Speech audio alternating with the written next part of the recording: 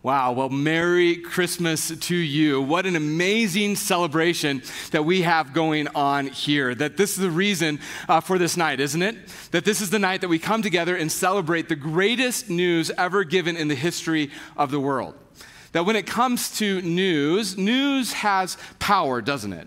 Like, news has the power to awaken hope. The right kind of news can absolutely change the entire perspective that we have when it comes to this world, can't it?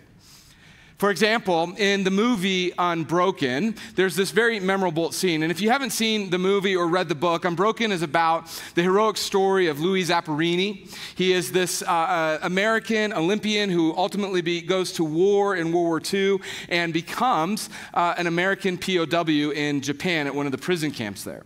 And there's about 700 POWs lined up.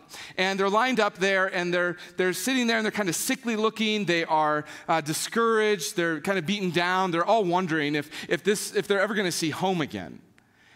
And as they're standing there in the line, the Japanese prison commander steps up onto the air raid platform. And, you know, he has the white gloves on his hands. He has the sword on his hip, the gun on his other hip. And he begins to speak, and he looks out at the POWs lined up, and he says to them, the war has come to a place of cessation. And because of our great nation, Japan, we invite you to all go and bathe in the Hokora River. As the American POW standing next to the commander is translating this for all of the people there, there's this deafening silence that falls over the men standing in the line until one of them says what everyone else is thinking. The guy standing next to Louis looks at him and says, "This is it. We're all going to die. We're all going to die." At that point, the lines begin to break up, and the men are led by gunpoint down through the camp, under the bridge, and into the river. They get into the water, and as they all begin to spread out, they begin to wash their skin with the soot and the dust and the dirt that was on them, all wondering what's going to happen next. And then they hear it, the low rumble of an aircraft, loud and huge, coming right at them. They look up into the skies, not able to find it, wondering where it's at, the overcast skies. Eventually, it breaks out of the clouds, and they see that it's a torpedo bomber. It's heading right toward them. It dives down to the water level, kind of levels out, skims across the water, and many of them are thinking, this is it. This is the way we're going out. As the aircraft comes over top of them, they see on the belly and on the wings the bright white star encircled in the blue.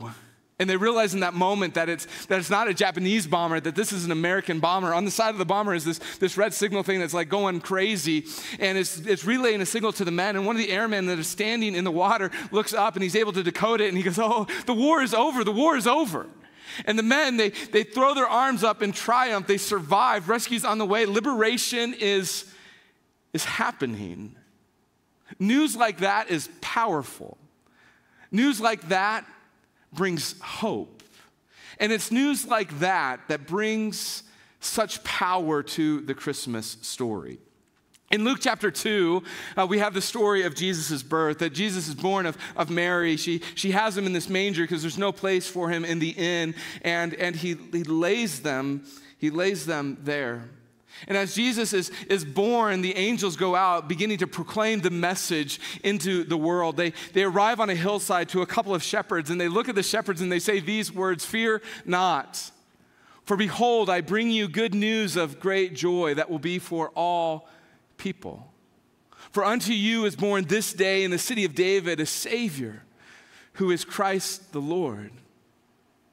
In many ways, spiritually speaking, we are a lot like those American POWs. We're sickened because of our sins. We're held captive by our great enemy, and we are all sentenced to death. That we, as humans, are in great need, desperate need of some good news of great joy. And in this moment in history, news breaks forth, news that changes everything, that changed everything. A little later on in Hebrews chapter 2, the author of Hebrews is trying to help us understand why this news is so good, why this news is so great, and why it's for all people. And he walks down and he begins to explain it to us in such a way that we're able to see. Now, when it comes to Hebrews chapter 2, we don't oftentimes think of this as like a Christmas verse, but it totally is. As the writer is explaining why this is good news, it's like, buckle up, here we go, here's what he has to say. Starting in verse 14, he starts off a little odd. He says this, since therefore the children share in flesh and blood. Now, just so you're aware that when he's talking children, that's shorthand for children of God. And what he's saying here is that with Jesus is coming into the world, that God now has the salvation of his children in view. That now the view of salvation is there for people. See, the reality is that every single one of us have sinned. We've all sinned, and God, as he's sitting up in heaven watching over the earth that he created, sees the sin of this world. He sees the sin that is in me. He sees the sin that is in you.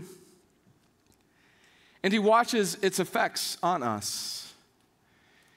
He watches as it sickens us to the point of death.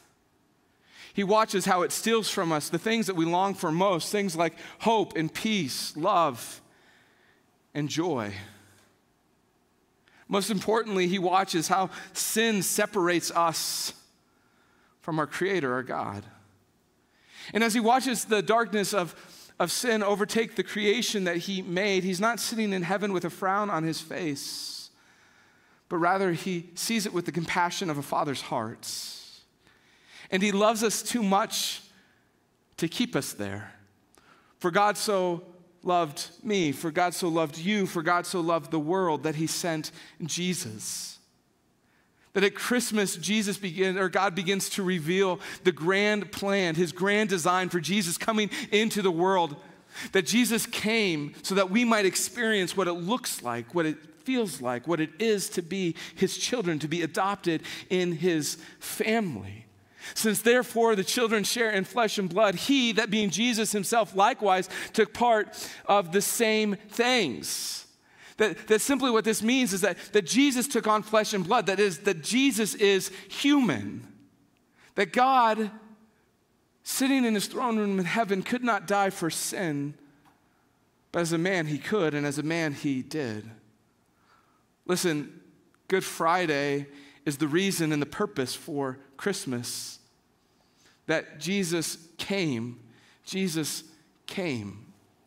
as flesh and blood, partaking in the same thing. God 100%, man 100%. It's the great mystery of our faith, and yet the core of our faith, that Jesus came. He came as human so that through death, that Jesus came to die. Like I said, that the reason for Christmas is Good Friday. That as God, he could not die for sin, but as man, he could. That he came so that he might die, and in dying, that he might destroy the one who has the power of death, that is the devil. Whether you believe it or not, whether you want to admit it or not, whether you know it or not, you have an enemy. And that enemy has you captive. That he has you captive because of your sin. See, he does not care 1 ounce for you. He does not have any empathy for you. That he wields a weapon that he holds over your head, and the weapon that he wields over your head is your sin. That by your sin you are accused, by your sin you are guilty and feel shame. By your sin you are kept in the prison and captivity of your own making. And in Jesus' death, he comes, and he disarms the weapon from the enemy, that in death, Jesus literally takes out of the enemy's hands the only weapon that he has. And so we have the constant accuser stumbling as he tries to make a case against you, unable to, because you've been cleared by the death of Jesus. One of my favorite songs is by a group named Shane and Shane. They're this acoustic band, a worship band, and they wrote this beautiful song called Embracing Accusations. It's not really a Christmas song, although maybe we should sing it for Christmas. It's really a song about our redemption, about our salvation, and it talks about this reality. Listen to the lyrics. It says, the father of lies coming to steal, kill, and destroy. All my hopes of being good enough, I hear him saying, cursed are the ones who can't abide. He's right. Hallelujah, he's right. The devil, he's preaching the song of the redeemed, that I am cursed and I've gone astray, that I cannot gain salvation, embracing accusation. Oh, the devil's singing over me an age-old song that I am cursed and gone astray, singing the first verse so conveniently over me, he's forgotten the refrain. Jesus saves, Jesus saves. See, the good news of great joy is that Jesus, that baby, laying in a manger, is the one who saves. He saves. And according to verse 15, as he saves, he also delivers all those who through fear of death were subject to lifelong slavery. In other words, this is the red signal light going off on the side of the bomber. We decode it and it says the war is over, the war is over. You are free. That because of Jesus' death, your guilt and shame have been pushed to the side. Because of Jesus' death, your sin is covered. And you have a perfect righteousness that is now yours because of Jesus.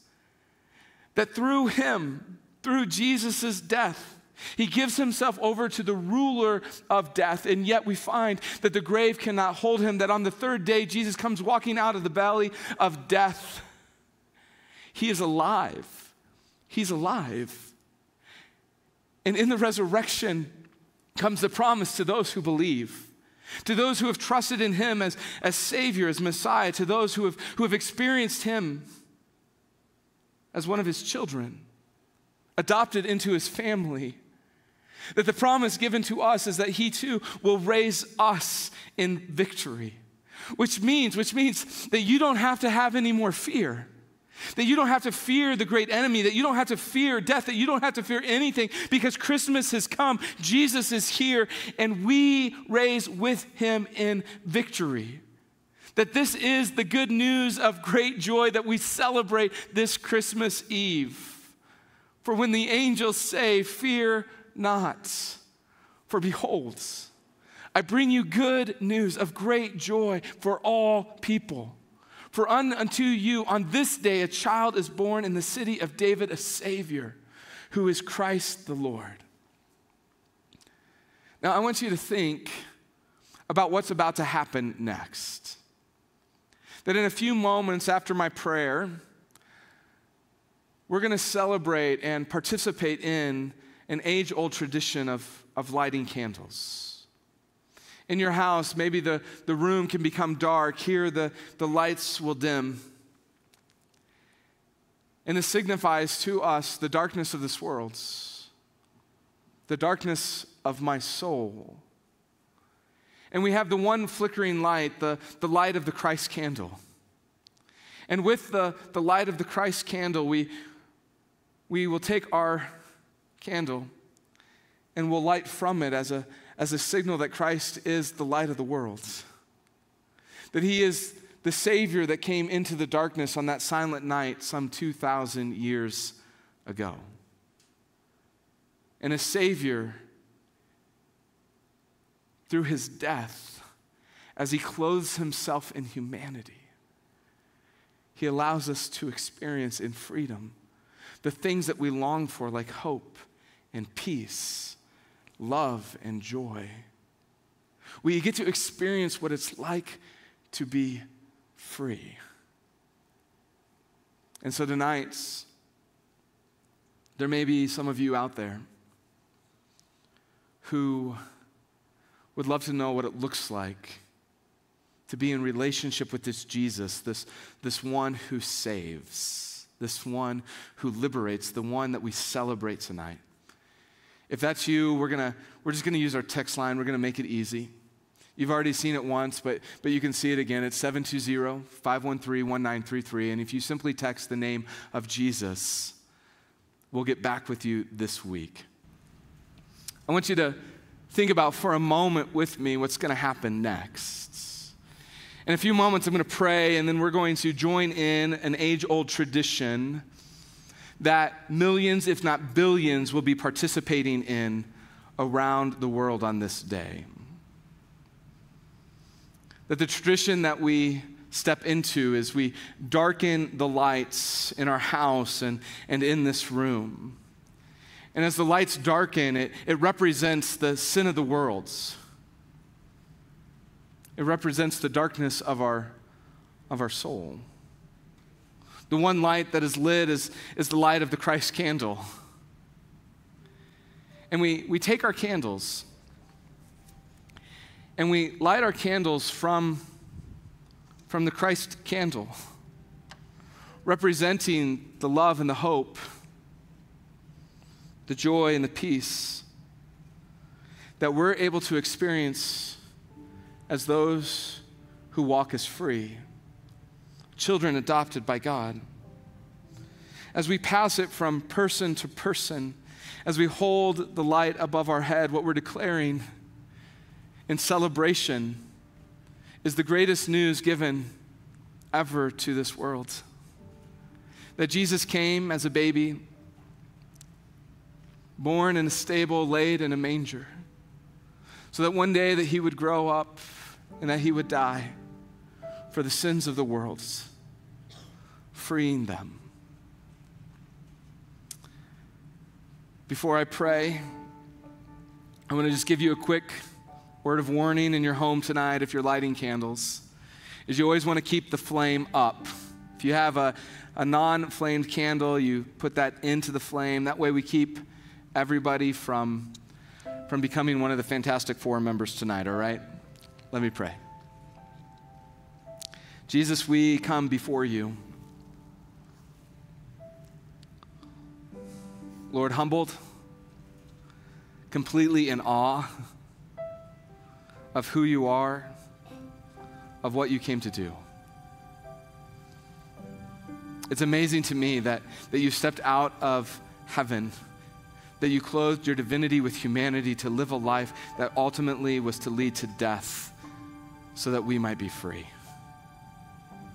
And so tonight we celebrate you. We remember that silent night some 2,000 years ago when you were born into this world. Lord, we love you and we thank you. It's in Jesus' name I pray. Amen.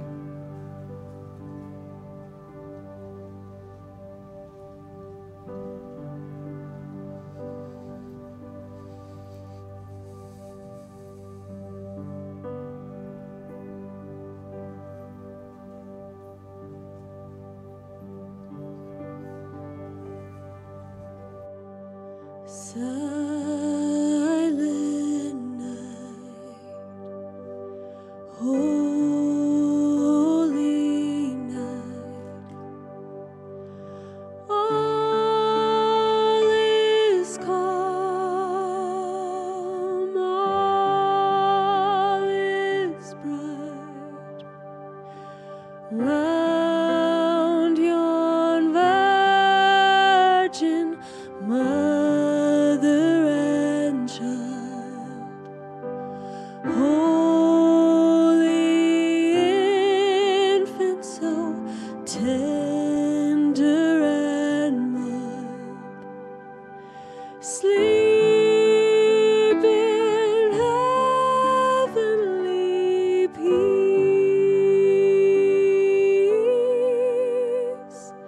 sleep in heavenly peace. Silent night, holy night, shepherds